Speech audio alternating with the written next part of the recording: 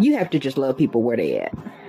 So let's say you set up an effective boundary up front and you made sure that it was clear. You were clear and concise on what you said. Okay, this violates me and don't go past this. Okay, now, the only people that would be offended that those boundaries are in their way is people that are looking to run roughshod over your boundaries and have zero intention on respecting them whatsoever. Love ain't got nothing to do with proximity, because you can still leave them where the hell they standing and go about your merry way and love them all the same.